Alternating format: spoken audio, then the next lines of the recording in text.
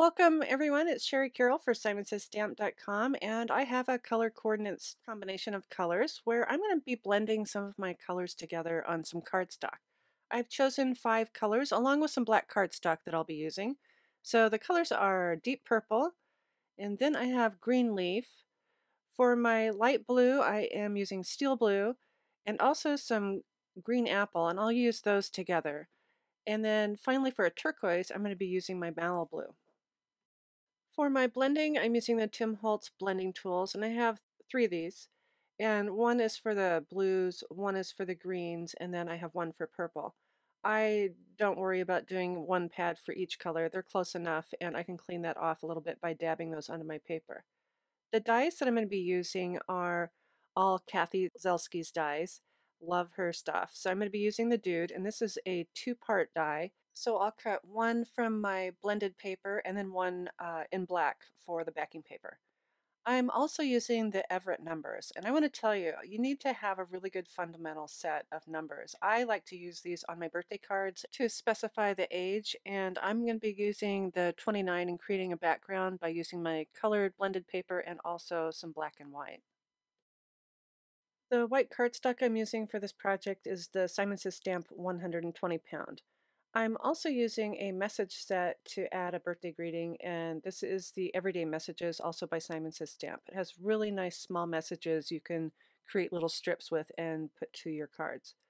Okay, so I'm going to start off and do my blending, and I'm starting off with steel blue. And I am dabbing this onto my Simon Says Stamp grid paper, and then I'm rubbing it onto that cardstock.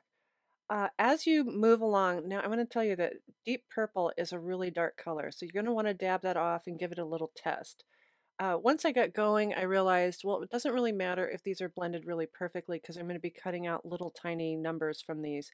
And so I'm just giving this a really good mix of color. One thing to note is when you put green next to the purple or overlapping on the purple, you get almost a raisin color. I kind of like that color, so I kept it. And here I'm just filling in with some MALIBLUE because this will mix with all the colors that I have. And now I have a nice sheet that I can use for my die cutting. Okay, so I've done all my die cutting and I've cut the Dude from my colored cardstock and I'm backing that with black cardstock. And that it gives it a really nice framed look to that. You could also do an offset like how I set that down on the paper. I didn't mean to do that, but that looks pretty good if you offset that. It's almost like a drop shadow. I'm using my Simon Says Stamp tacky glue to glue this down. You can either add dots or it has such a fine tip that you can actually draw along the back of your word. And once you have that all glued, you can set it right onto that backing. I really like to use the tacky glue because I have a chance to move this around and line it up. It's not so permanent right away that I can line it up however I want. And once I'm done doing that, I'll just set that aside and let that dry.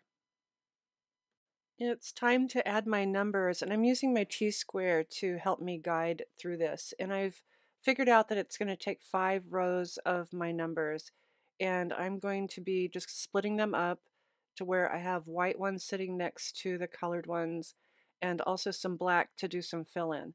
You could draw lines on your cardstock if you wanted to help you guide to put your numbers down, but I am just going to slide this T-square right on down my card and continue to add my numbers onto the backing.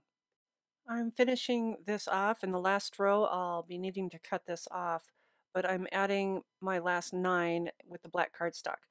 This really gives a unique look to it. When you add the same color on top, it almost looks like you've embossed the numbers in, and it gives it a finished look. So once I've given my numbers a chance to dry, I'm just using my scissors and I'll clip off all the little overhanging ones, and then I can mount this panel to my card.